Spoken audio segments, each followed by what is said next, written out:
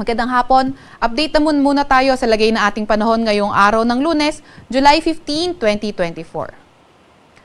Yung minomonitor nga nating cloud cluster east of Mindanao ay kanina alas 8 ng umaga ay naging ganap na nga siyang low pressure area. Kanina alas 3 ng hapon ito ay namataan sa layong 440 kilometers east ng Davao City. Itong low pressure area na ito ay hindi natin tinatanggal yung posibilidad na maging isang ganap na bagyo. Yung trough o extension ng low pressure area ay nagdadala ng maulap na papawirin at mga kalat-kalat na pag-ulan, pagkidlat pagkulog sa may Eastern Visayas, Caraga at Davao Region. Sa kasalukuyan naman, itong southwest monsoon o habagat nakakaapekto sa may kanlurang bahagi ng Southern Luzon at Visayas. At sa ngayon, nagdadala ito ng maulap na papawirin at mga kalat-kalat na pag-ulan, pagkidlat pagkulog sa may Palawan, pati na rin sa may Occidental Mindoro. Para naman sa lagay ng panahon sa Metro Manila at sa nalalabing bahagi ng bansa natin, asahan naman natin partly cloudy to cloudy skies. So yung mga tsansa ng mga localized thunderstorms. So yung ating mga kababayan na inuulan ng mga nakaraang araw pa, ay pinag-iingat nga natin sa mga banta ng pagbaha at pagguho ng lupa, lalo na kapag may mga katamtaman hanggang sa malalakas tayong mga pag-ulan.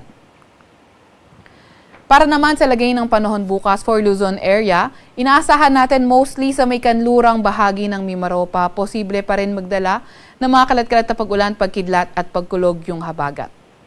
Para naman sa Metro Manila and the rest of Luzon, mga tsansa na nga lang ng mga localized thunderstorms sa ating pagkakaingatan. Agwat ng temperatura sa Metro Manila at Lawag ay 25 to 33 degrees Celsius, 16 to 24 degrees Celsius sa may Baguio, 26 to 36 degrees Celsius sa may Tugigaraw, 26 to 32 degrees Celsius sa may Legazpi at 23 to 31 degrees Celsius sa may Tagaytay. Agwat naman ang temperatura bukas, Puerto Princesa ay 25 to 30 degrees Celsius at 25 to 31 degrees Celsius sa may Kalayaan Islands. Para naman sa lagay ng panahon sa may Visayas area, dito sa may gitnang bahagi ng Visayas at eastern part ng Visayas, yung trough extension or di kaya yung mismong low pressure area, posible na magdala ng mga kalat-kalat na pag-ulan, pagkidlat at pagkulog sa areas na yan. So western Visayas naman, partly cloudy to cloudy skies tomorrow with chances pa rin ng mga localized thunderstorms. Para sa Mindanao area, asahan naman natin for tomorrow, for whole Mindanao, cloudy skies with scattered rain showers and thunderstorms. Ang agwat ng temperatura sa may Iloilo, Cagayan de Oro at Tacloban ay 25 to 31 degrees Celsius, 26 to 31 degrees Celsius sa may Cebu, 24 to 30 degrees Celsius sa may Zamboanga at 25 to 30 degrees Celsius sa may Davao. Wala pa rin naman tayong nakataas na gale warning sa kahit na anong baybayin ng ating bansa, pero ingat pa rin sa papalaot sa may western section ng Southern Luzon, western sections din ng Visayas dahil posible yung katamtaman hanggang sa maalong karagatan. Para naman sa 3-day weather outlook ng mga pangunahing syudad natin, simulan natin sa may Luzon. For Metro Manila, Wednesday, fair weather conditions pa rin with chances of localized thunderstorms in the afternoon. Pero Thursday, Friday, mga kalat-kalat na pag-ulan, pagkidlat at pagkulog yung ating aasahan. Sa may Baguio naman, Wednesday until Friday, partly cloudy to cloudy skies condition, may mga tsansa pa nga ng mga localized thunderstorms. Sa may Legazpi naman, Wednesday until Friday, asahan na nga natin yung trough o hindi kaya yung low pressure area mismo, yung magdadala ng mga kalat-kalat na pag-ulan at pagkidlat pagkulog sa area ng Legazpi City. Sa Metro Manila, posibleng umabot ng 33 degrees Celsius, pinakabataas sa temperatura, 17 to 25 degrees Celsius naman sa may Baguio at sa may Legazpi City ay 25 to 32 degrees Celsius.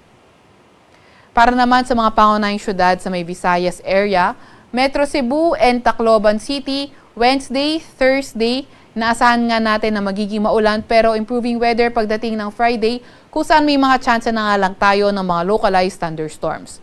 Pero dito sa Iloilo City, Wednesday until Friday, posibleng maging maulan, kaya ingat sa mga kababayan natin sa area na yan. Sa Metro Cebu, posibleng umabot ng 31 degrees Celsius ang maximum temperature, up to 31 degrees Celsius naman sa may Iloilo City, at up to 32 degrees Celsius sa may Tacloban City.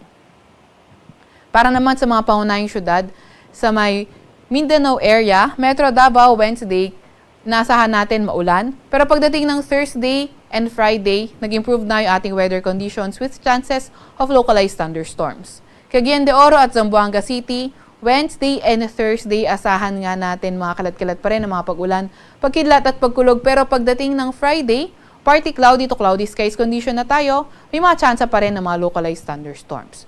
Yung ating mga kasamahan sa Regional Services Division, maglalabas ng mga thunderstorm advisory, rainfall advisory o hindi kaya heavy rainfall warning kung kinakailangan. Sa Metro Davao, agwat ng temperatura maglalaro mula 25 to 32 degrees Celsius. Dito naman sa may Cagayan de Oro City ay 24 to 31 degrees Celsius at sa may Zamboanga City ay 24 to 32 degrees Celsius. Sa Kalakhang, Maynila, ang araw ay lulubog ng 6:29 ng hapon at sisikat bukas ng 5:35 ng umaga. Huwag magpapahuli sa update ng Pag-asa. I-follow at ilike ka aming Facebook at Twitter account, DOST_Pag-asa. Mag-subscribe sa aming YouTube channel, DOST-Pag-asa Weather Report. At para sa mas detalyadong impormasyon, pumunta sa aming website, pag-asa.dost.gov.ph. At yan man po muna ang latest mula sa Weather Forecasting Center ng Pag-asa. Veronica, si Torres nag-uulat.